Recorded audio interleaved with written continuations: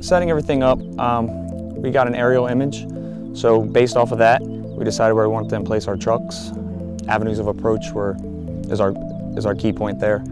We moved in, established our TCPs, so sent a gun truck to each location, put some barricades up, slow the flow of traffic, and dispatched a team to each location to interact with any civilian populace. They're designed to just slow the flow of traffic so that we can gain control of that vehicle.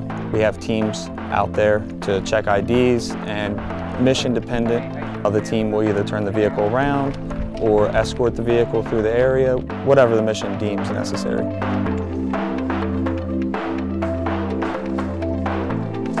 This mission is critical.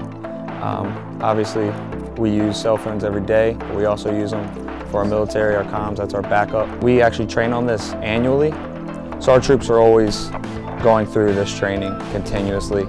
They're well trained, they understand the priorities and what's necessary.